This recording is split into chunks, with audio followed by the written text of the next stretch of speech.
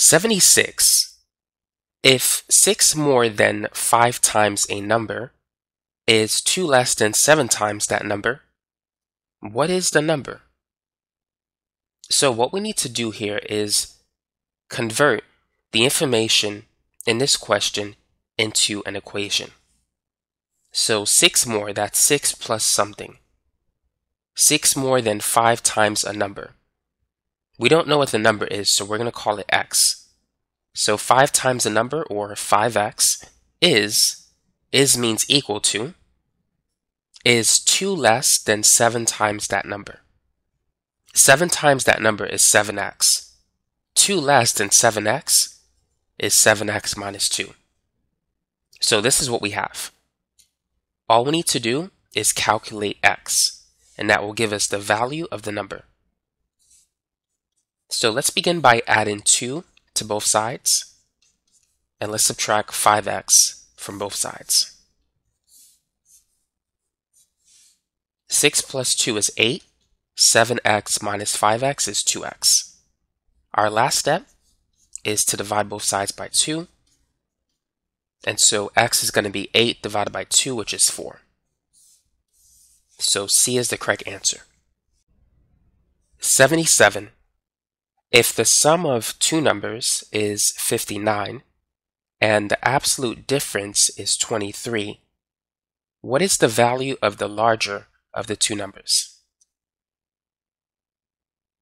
So let's say that the two numbers are x and y. We're going to say x is the larger of the two numbers. So what equations can we write?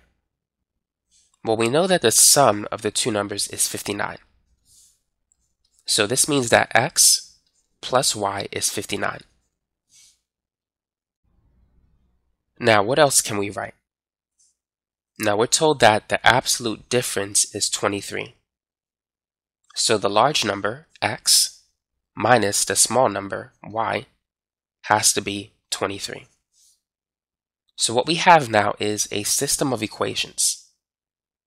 So let's solve it by using the elimination method. Let's add the two equations. If we add them, y and negative y will cancel.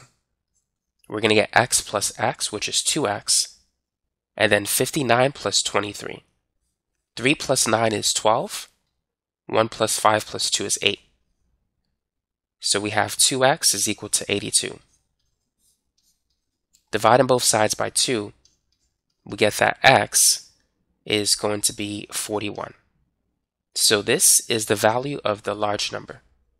The smaller number, y, it's going to be 59 minus 41, which is 18. But the answer we're looking for is x. So that's the wrong answer choice. E is the correct answer. 78. Jessie read a total of 240 pages of a book over a 2-day period. On Wednesday, she read 30 more pages than twice the number of pages she read on Tuesday. How many pages did she read? Oh, I said that wrong.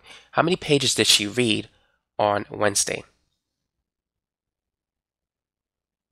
So what do you think we need to do here? So once again, we have basically two variables. The number of pages that she read on Tuesday, which we'll use the variable t, and the number of pages that she read on Wednesday. So we know that the total number of pages that she read over this 2-day period is 240. So this means that t plus w is 240. Now we also know that on Wednesday, she read 30 more pages than twice the number of pages she read on Tuesday. So how can we turn that sentence into an equation? So on Wednesday, this is going to equal 30 more than twice what she read on Tuesday, or 2 times t. So we have two equations and two variables. So we have a system of equations. But this time, we're going to use the substitution method as opposed to the elimination method. So we're going to replace w in the first equation with 30 plus 2t in the second equation. So it's going to be t plus 30 plus 2t, and this is going to equal 240. So combining like terms, we have t plus 2t, that's 3t. And then subtracting both sides by 30, we get 3t is equal to 240 minus 30, which is 210. And then dividing both sides by 3, we know that 21 divided by 3 is 7. So 210 divided by 3 is 70. So thus the number of pages that she read on Tuesday is 70. But we want to find out how many pages she read on Wednesday. So we need to plug this in to that equation. So it's going to be 30 plus 2 times 70. 2 times 7 is 14. So 2 times 70 is 140. 140 plus 30 is 170. So this right here is the answer. Answer choice E. 79.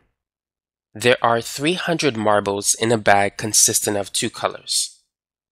If there are 80 more red marbles than blue marbles, how many blue marbles are in the bag? So first we need to write the variables. What variables do we need? The variables are the colors of the marbles, red and blue. Now, because we have 2 variables, we need 2 equations to solve for these variables. The first equation has to do with the number of marbles in the bag. There's a total of 300. So we could say that R plus B is equal to 300. Now, we can get the second equation from the second part of the problem. We know that there's 80 more red marbles than blue marbles. So we could say that R is 80 more than B. Now that we have our 2 equations, let's go ahead and solve it. But we're going to use the substitution method like we did before. Let's replace R with 80 plus B. So we're going to have 80 plus B plus another B, and that's going to equal 300. B plus B is 2B. Now, let's subtract both sides by 80. 300 minus 80 is 220. And let's divide both sides by 2. 22 divided by 2 is 11. So 220 divided by 2 is 110. And this will give us the number of blue marbles, which is what we're looking for. So B is the correct answer choice for this problem. Number 80. If 5 lemons plus 9 mangoes cost $6.70, and 8 lemons plus 7 mangoes cost $6.65, what is the cost of 7 lemons and 8 mangoes? So once again, we need to write some equations. Let's start with the first part of the problem. Let's say L is for lemons, M is for mangoes. So 5 lemons plus 9 mangoes is equal to $6.70. So we'll write 6.70. Now, the second part says that 8 lemons plus 7 mangoes, so we have 8L plus 7M, that's equal to 6.65. Our goal is to calculate the value of L and M, the cost of each lemon and each mango. Because if we do that, we can easily calculate the cost of 7 lemons and 8 mangoes. So we need to calculate the unit costs. So we need to solve the system of equations, and I'm going to use the elimination method. Let's focus on canceling M. Let's multiply the first equation by, let's say, -7, and the second equation by 9. So 5 times -7, that's going to be -35L. -7 times 9, -63. And then let's multiply 6.70 by -7. And so that's going to be negative 46.9. Now let's multiply everything in the second equation by 9. So 8 times 9 is 72. 7 times 9 is 63. 6.65 times 9 is positive 59.85. Now let's add the two equations. Negative 63 plus 63 is going to add up to 0. Negative 35 plus 72, that's 37. And then negative 46.9 plus 59.85, that's 12.95. So let's divide both sides by 37. So L is going to be 12.95 divided by 37. So the cost of each lemon is 35 cents. Now let's calculate the cost of a mango.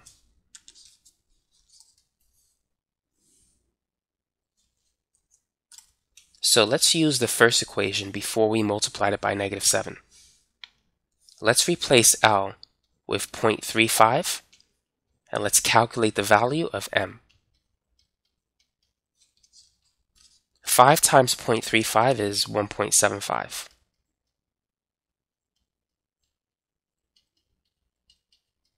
Now let's subtract both sides by 1.75. So let me just write out the work. So we're going to have 9m is equal to 6.7 minus 1.75, and that's 4.95. Now let's divide both sides by 9.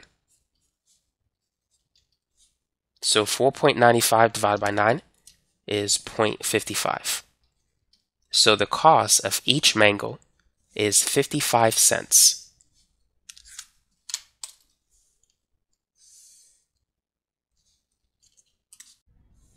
Now let's focus on the last part of the problem. Let's calculate the cost of 7 lemons and 8 mangoes. So let's plug this information into that expression. So let's multiply 7 by 0.35 and 8 by 0.55. 7 times 0.35 is 2.45.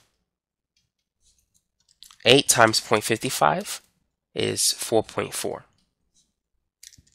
So add in the two numbers. This gives us a cost of $6.85. So this is the answer we're looking for, answer choice D.